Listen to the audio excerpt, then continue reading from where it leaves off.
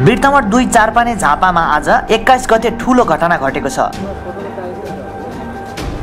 घटनाको पूर्ण विवरण अहिलेसम्म आउन नसके पनि स्थानीयको भनाइअनुसार रातभर खेतमा ठूलो ग्याङ फाइट परेपछि मान्छेलाई मारी पराल भित्र राखेर पराल जलाइएको छ।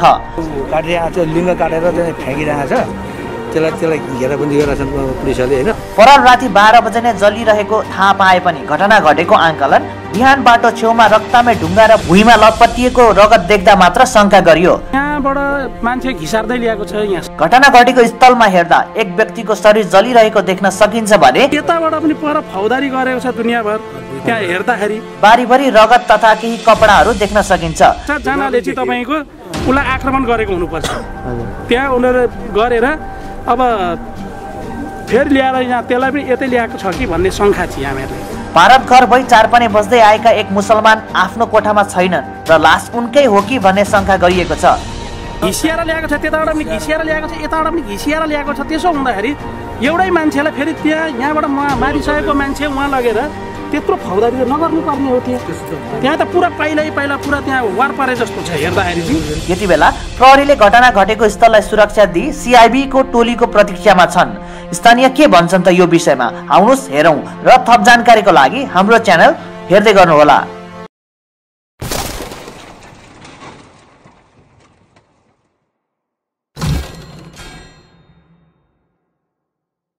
परिचय दिनुस् न पहिला।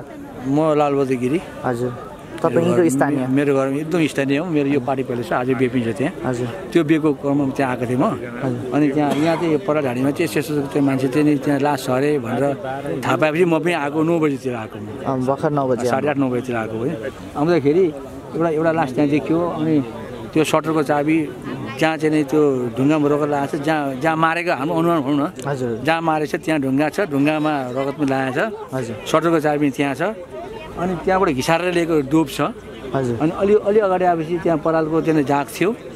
त्यो परालको जाग बलेको छ, हामीले थाहा पाएन। मेरो घर यहीँ नजिकै छ, मैले थाहा पाइनँ।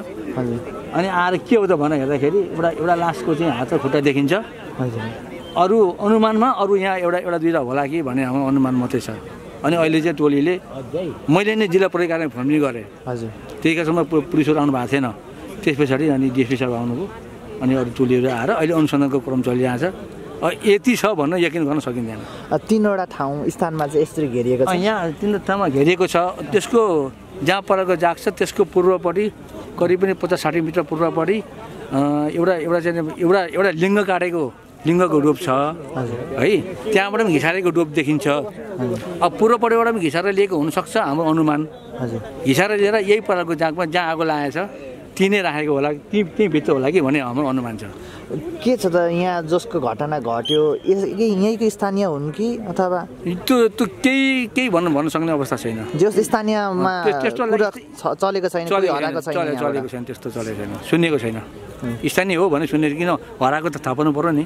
कसैको मुखबाट त्यो आएको छैन, हाम्रो मान्छे हरायो भन्ने आएको छैन। लगभग तपाईँहरूको अनुमानमा 2-3 जनाको लास चाहिँ यहाँ हुनुपर्ने। 2-3 जनाको हुनुपर्छ कि भने किनभने पूर्वपट्टिबाट 2टा तानेको देखिन्छ।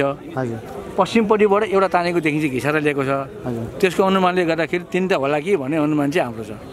हुन्छ, धन्यवाद छ। हस् त। हैन 6 बजे आउँदा तपाईँ कुनै हल्ला थिएन? कहीँ के यो हल्लै थिएन यहाँ चोकमा। हजुर, त्यस पछाडि म फेरि घर गएर खाना खाएर आउँदाखेरि सुनेकाले आएको। कति बजे? लगभग 9 बजे। के सुन्नुभयो सुन्दाखेरि चाहिँ? होइन, मान्छे मरेको छ भनेर हाम्रो मोहन दाई पुरानो राजवंशी दाई मोहन दाईले सोध्यो मलाई। अनि त्यो हात के को मर्थ्यो, नभए मरेको भए हामीलाई थाहा भइहाल्थ्यो नि भने मैले। भरे पछाडि अर्को एकजनालाई सोद्धा चाहिँ हो र सर अनि हेर्न आएँ। कसैलाई शङ्का कोही मरो यहाँ गाउँबाट कोही हरायो कि? एकजना मान्छे हराएको छ अरे। त्यो भाइ भनेको चाहिँ स्थानीय हो कि बाहिरको मान्छे? बाहिरको मान्छे अरे है त्यो पनि। हजुर, बाहिरको मान्छे अरे। तर यहाँ भाडा बस्ने यहाँ चाहिँ त्यो ससुराली चाहिँ यहाँ मास्टर छन् अरे उसका। के काम गर्ने भाडा बस्ने? त्यो अब अलि रक्सी पनि खान्थ्यो, मजदुर काम गर्थ्यो, जसले जता भन त्यतै गरिदिन्थ्यो काम चाहिँ। के थरी होला? मुस्लिममा। मुस्लिम जस यहाँको होइन बाहिरको। अनि घटनामा 2-3 जना जति मृत्यु भएको भन्ने शङ्का पनि छ। 1 जना मात्रै हराउनु भएको छ। हराउनु चाहिँ 1 जना मात्रै हराएको, तर हामीलाई पनि शङ्का त त्यस्तै लाग्दैछ। उताको दृश्य हेर्दा र यताको हेर्दा दुईटै लाग्छ कि दृश्य चाहिँ के छ त्यहाँबाट मान्छे घिसार्दै ल्याएको छ यहाँसम्म हजुर बाहिर रोडको छेउको सटरबाट हजुर हैन अब यताबाट पनि पर फौदारी गरेको छ दुनियाँभर त्यहाँ हेर्दाखेरि त्यहाँ 6-7 जनाले चाहिँ तपाईको उसलाई आक्रमण गरेको हुनुपर्छ त्यहाँ उनीहरू गरेर अब फेरि ल्याएर यहाँ त्यसलाई पनि यतै ल्याएको छ कि भन्ने शङ्का छ हामीहरूले तर अब लास्ट कतिवटा छ थाहा छैन यहाँ परालमा आगो लागेको चाहिँ कति बेला थाहा भएको तपाईँहरूलाई मलाई त अहिले बिहान है अहिले बिहान हो हामीलाई त यो जहाँसम्म बुझे अनुसारले चाहिँ यो तरिकाले चाहिँ यो सानोतिनो छैन ठुलै किनभनेदेखि यहाँकोदेखि उहाँकोदेखि हेर्दा कम्ती यहाँ त ज्ञान फाइटै पर्नुपर्ने क्या ठुलो लक्षण छ यहाँ चाहिँ किनभनेदेखि अब म पनि त यहाँ म 5 बजेदेखि बेलुका हाम्रो ग्यास सक्यो है आयो अरे 9 बजी आइपुग्छु घरमा छैन अनि बिहान पनि चुल्हा पकायो खायो बेलुका अनि बिहान 5 बजी उठेर मर्निङ वक गर्ने बेलामा दोकान खोलो कि भनेर आएँ छैन हल्ला केही पनि छैन फेरि दुबारा आएँ यहाँ पराजुल दाइकोमा त्यहाँ पनि छैन अनि पर घरमा गएर लिएर आएँ ग्यास चाहिँ लिएर गएँ होइन घरमा लगेर राखे पनि ठिक्क अब खानसाना पाइसकेको छ नानीहरूको टिफिन पुऱ्याउन जस्तै नानीलाई पुऱ्याउन आएँ पुऱ्याउन आउँदाखेरि चाहिँ एकचोटि यता यहाँ फलानु गाउँमा चाहिँ यस्तो पार्टी प्यालेसपट्टि यस्तो भएको मान्छे मारेर फेकेको छ अरे भन्ने कुरा आगो लागेको छ भन्ने कुरा आएपछि अनि म पनि आएको यहाँ चाहिँ जुन हिसाबको यो छ जुन दृश्य देखियो त्यो चाहिँ एउटा दुईटाको चाहिँ होइन जहाँसम्म किनकि उहाँदेखि यत्रो फौजदारी हिसाबले मान्छे लगभग 1 बिघा प्लटै छ होइन त्यसमा चाहिँ ग्याङैको उयो हुनुपर्छ धेरैजनाले आक्रमण गरेर हत्या गरेको हुनुपर्छ कतिवटा छ ढुङ्गा छ चुरोटको भएको छ आलिम रगतको एकदम थुप्रो लागिरहेको छ घिसिएर ल्याएको छ त्यताबाट पनि घिसिएर ल्याएको छ यताबाट पनि घिसिएर ल्याएको छ त्यसो हुँदाखेरि एउटै मान्छेलाई फेरि यहाँबाट मारिसकेको मान्छे उहाँ लगेर त्यत्रो फौजदारी त नगर्नु पर्ने हो त्यहाँ त पुरा पहिला पुरा त्यहाँ वार परे जस्तो छ हेर्दाखेरि चाहिँ त्यहाँनिर घटना घट्नुभन्दा अगाडि सानोतिनो ग्याङ फाइट जस्तो परेको छ कि त्यस्तो देखिन्छ होइन आजभन्दा अगाडि चाहिँ होइन यहाँ भनेको होइन यही केटाहरूको अलिकति मनमुटाव थियो कि त्यस्तो त हामीलाई केही नै थाहा छैन त्यो हामीलाई थाहा छैन साँच्चै भन्यो भने यो केटा अहिले यो मर्ने केटा पनि राम्रो चिनेको छैन देखिएको चाहिँ होला थाहा यहाँ सटरको एउटा भाइ उसलाई सम्पर्क गर्ने कोसिस भयो त यहाँबाट ऊ हो कि होइन भन्ने कुरो थाहा पाउनु पर्यो नि यो त अब यहाँ सुन्नु न उसको मोबाइल छ चार्जमा हालेको कोठामा घडी छ ओछ्यानमै राखेको जुत्ता त्यहीँ छ मान्छे गायब छ भनेपछि अब मान्छे सङ्ख्याको कुरा तर मान्छे 100% त्यही हुनुपर्छ अनुसन्धानले देखाउँछ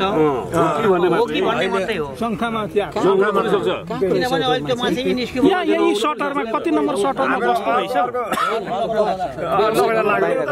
मजदुर गर्ने मान्छे ऊ एक्लै बस्ने हो परिवारहरू माइतीमा बस्छन् अरे माइती यहाँ मास्त्र छ अरे बाटो मास्त्र होइन बाटा मास्त्र ससुराली अब त्यहाँ श्रीमतीहरूसँग कोसँग झगडा गरेर आएर यहाँ बसेको अरे अनि यहाँ बसेर ग्यास सेसहरू राखेर छ यसो भन्ने उसले पनि थिए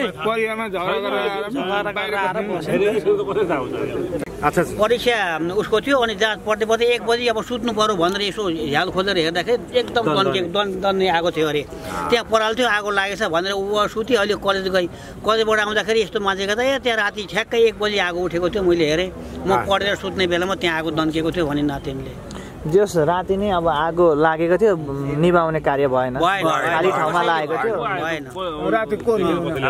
परालमा आगो लाग्यो भने लागिसकेपछि निभाउने उपाय पनि भएन अब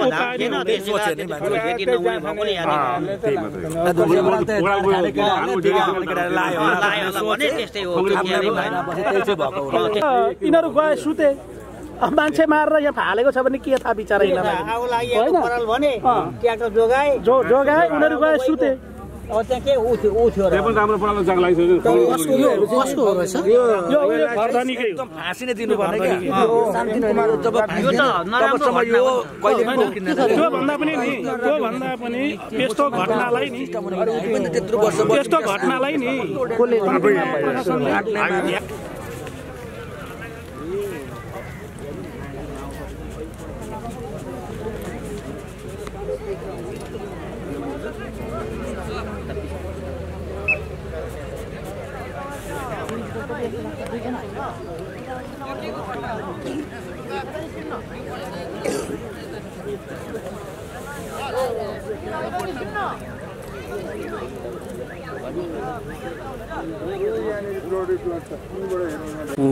परिवार चाहिँ बस्दैन एक्लै बस्नुहुन्छ एक्लै अरे बसाइ चाहिँ एक्लै भित्र चाहिँ खुनसुन केही छैन सटरभित्र यहाँ त केही छैन त्यो चोखो छ अघि एकजना कसै साहेबले खोल्न लगाएर खोलेर हेर्नु झ्यालसाल बिनाको कोठा हो कि झ्याल छ झ्याल बेगरको सटर हो बस्ने हो कि के बस्ने कुछ यहाँ बस्ने अरे कसरी बसेको सटरमा मात्र झ्यालसाल नभएको